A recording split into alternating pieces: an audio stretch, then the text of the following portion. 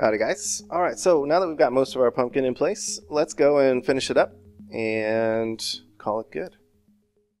Okay, so let's go and actually fuse this stuff together. But before I do that, actually, let's go and have some fun with the colors here. Usually these pumpkins, like they're orange on the outside, but as they reach, these inner portions right here, they kind of get a little bit brighter. They change color. Let's just say that. How about that?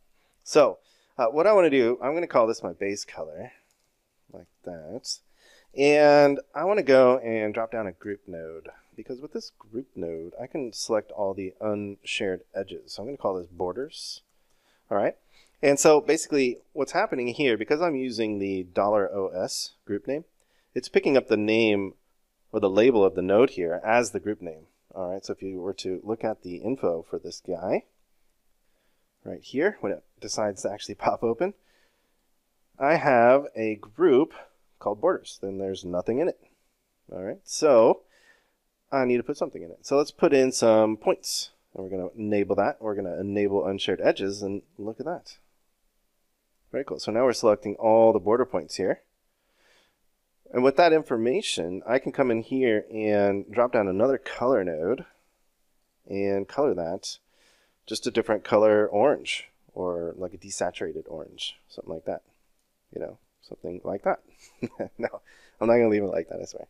So let's select a color. I'm going to hit the little eyedropper button and then pick a color. That's not bad. It's kind of cool, actually. I'm going to desaturate it, though. Maybe put it up there or something like that. You can play around with this stuff and be all artsy with it. Yeah, I think I'm going to leave it like that.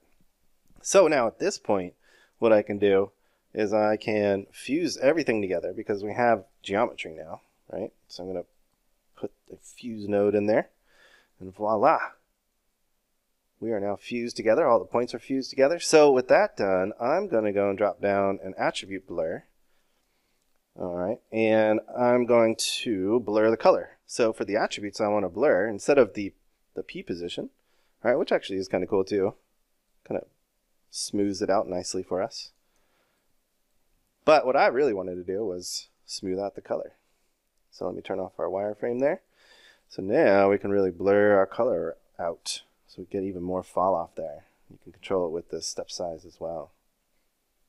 Yeah. And maybe we do actually add some P in there, some position. Yeah, very cool. That is a very fine pumpkin, if I do say so myself. We still have lots to do, but that is looking pretty cool.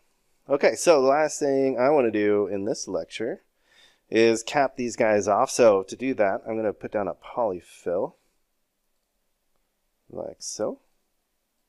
Right, because we've fused together our geometry completely. It'll cap off the top there for me. Look at that. All right, let's take a look at our UVs. Amazing. Simply amazing. Cool, and let's check our UVs again. Let's do a UV visualizer. There we go. And that is not looking too bad.